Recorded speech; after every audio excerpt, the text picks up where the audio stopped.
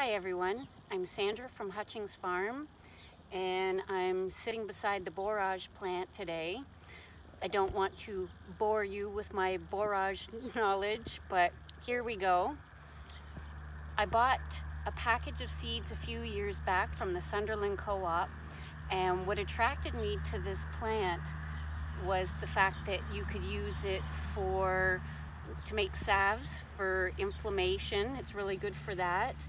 And the bees absolutely love the flowers. The flowers are edible.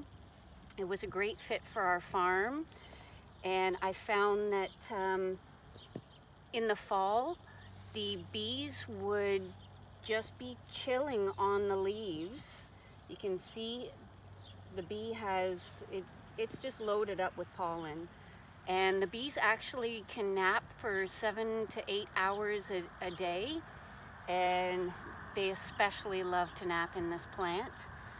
So as a vegetable, it has a cucumber-like taste, the plant itself, but the flowers have actually a honey-like taste. So that's exactly why the bees like it so much.